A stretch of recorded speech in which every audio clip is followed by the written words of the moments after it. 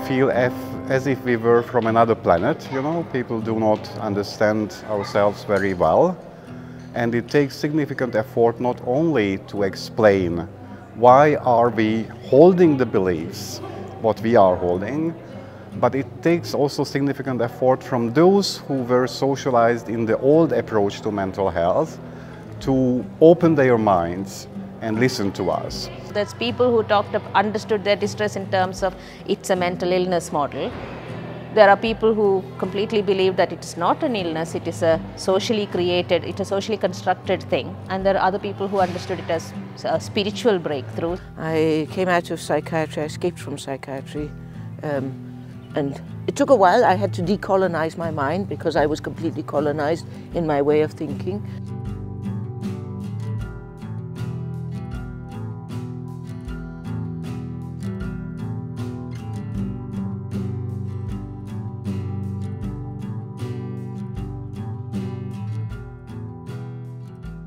A lot of people are now taking a more rights-based approach, so where people are looking for an avenue to begin to think, how else can we begin to break down the system that doesn't work? What I feel is the Convention on the Rights of Persons with Disabilities have made a huge impact in the way both civil society and governments are related to persons with disabilities, including persons with psychosocial disabilities. I think there is more awareness about the need to respect the rights of people with disabilities, though which is still missing is changing in policies in relation to mental health services. But the good thing is, several of the leaders of the peer support groups online have started to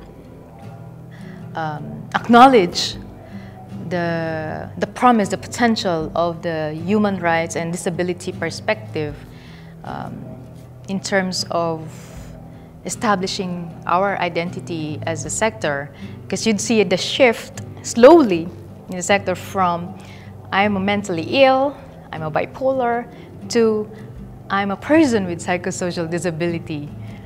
So that's a huge shift.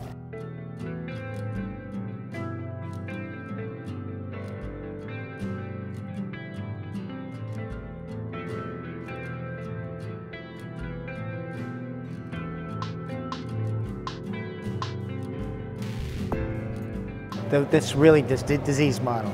So we've lived with it longer than you have. And it has fallen apart in the US, okay? So for example, the chemical imbalance narrative. Everybody agrees it didn't happen. Did they really find the biology of the disorders? They say, no, it didn't happen. How about outcomes with the drugs? They're poor. So actually that scientific narrative in the United States is really starting to fall apart.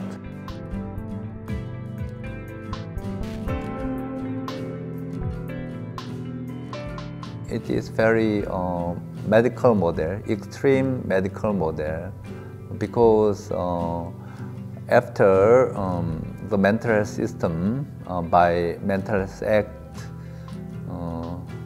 in 1997, the mental health hospital bed grew rapidly from 20,000 to 80,000 now, and the length of stay of the persons with mental illness is more than 247 days average.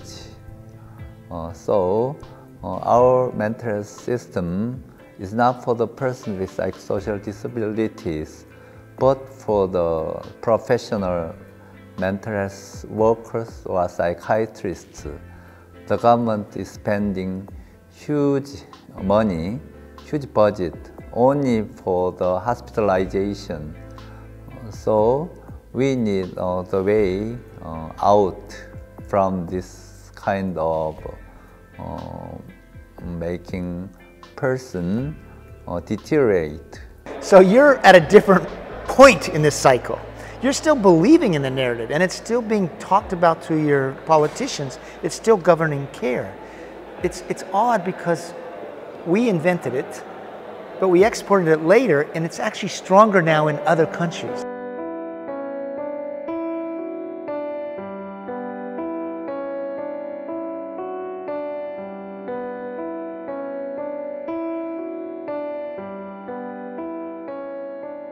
We started out as a mental health project, but then we realized that it's not the right way to go about it, and we really need to ask the question, which is inspired by the CRPD, how do you include someone with a disability within communities? So, and it really changed our perspective. I think it's more than alternatives. They are foundational aspects of participation in society. As a person may need, as a person with, imagine, as a person a wheelchair uses, may need in some cases a personal assistant. Person with psychosocial disabilities may need support for decision making, may need support to living independently in the community, may need support in types of respite services. But this is not part of the mainstream discourse, and that's something that we need to put, because if we want to achieve inclusion, we need to also put attention of the diversity of needs of people. And at the end, everybody needs support. All of us need support to participate in society. Although CRPD is about the rights of people with disabilities, it's overarching worldview. It's about people's rights. So a lot of people are beginning to think, actually, this is something much wider. This is how societies have been able to evolve.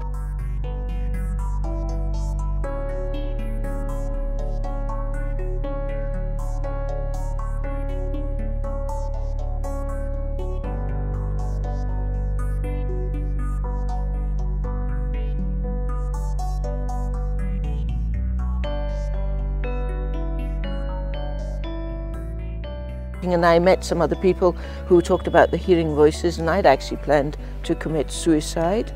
Because I thought I cannot live this life.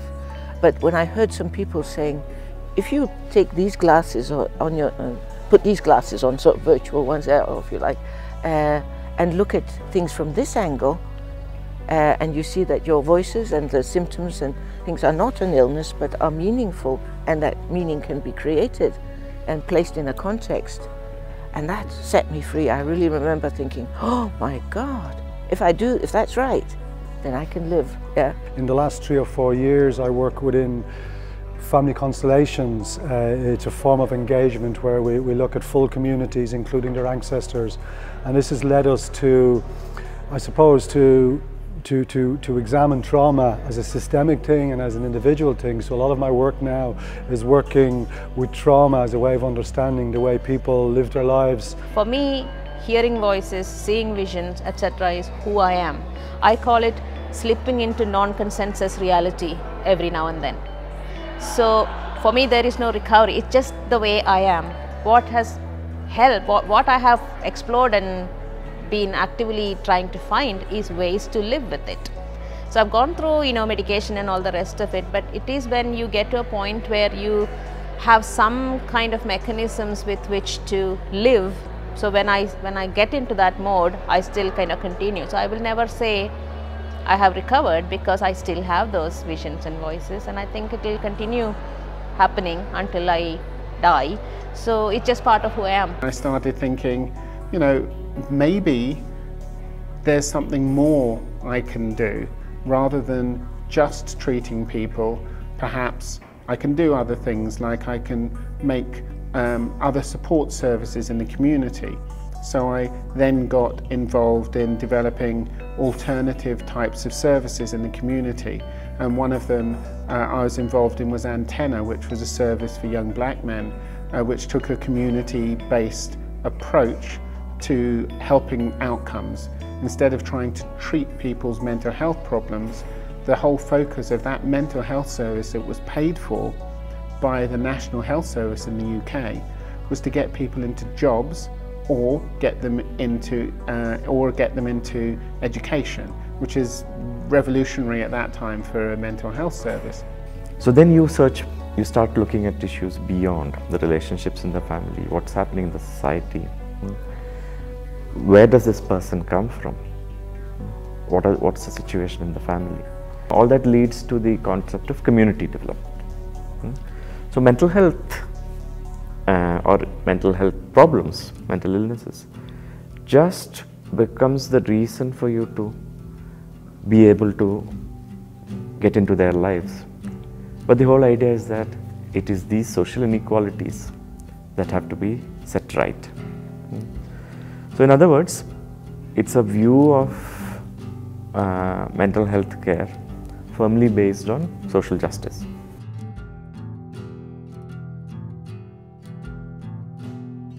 Before I joined the disability movement, every time people talking about mental health, it's always from the psychiatrist perspective. And in all places, including when we were briefing the journalists, for example, it's always the psychiatrists that have the place and do the talk, and we are just a decoration of the room. You know, we are not counted. Our position is not equal, and they are the ones that the actor in our life, the actor and the ruler who decide our life. But when we separate ourselves from this psychiatric approach and position ourselves within the disability movement, our position is very strong.